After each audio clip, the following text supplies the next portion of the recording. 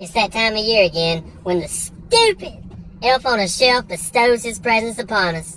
If I could only find the creator of this shit, and I'm working on it, I would put my foot so far up their ass that whatever doctor pulled it out would be named the rightful king of England. And yeah, I'll sleep alright tonight knowing that was a public threat. I just want you to know that I'm working on it, bitch. What happened? Was it just a bunch of dudes sitting around a table spitballing Christmas ideas? Then you got Greg sitting over here like, alright, we take this elf, sit it on a shelf, and it watches your kids and makes them want to behave. Really, Greg? That sounds just like what Santa Claus does now. You didn't let me finish. Here's the kicker. When everyone's asleep in the house, they sneak around and fuck with your shit.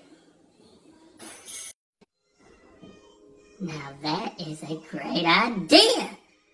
Everybody, write that down. Fucks with your shit. Where do you get this stuff, man? Like, you really do have to be a sick son of a bitch to come up with something like this. Apparently, if you touch the elf, it dies.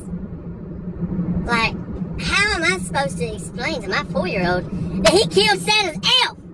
Not to mention, you have to say a prayer every night that you're gonna wake up in time to move the damn thing. Cause I'm not gonna remember it at nighttime. I'm not.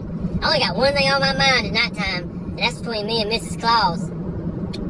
What I wanna know is, why are you going through all of this trouble to make an already stressful Christmas even fucking harder? Why? Why? To make kids behave? We didn't have that shit when I was growing up. We had Belt on a shelf and his homeboy coat hanger in the closet, but let me tell you, they didn't wait till December to come around, and they sure as hell didn't do cute shit in the middle of the night. They were there to whoop your ass. Was I a victim of child abuse? No. But I damn sure got my dose of act right. Mine just happened to be prescribed daily, because I was a little shit.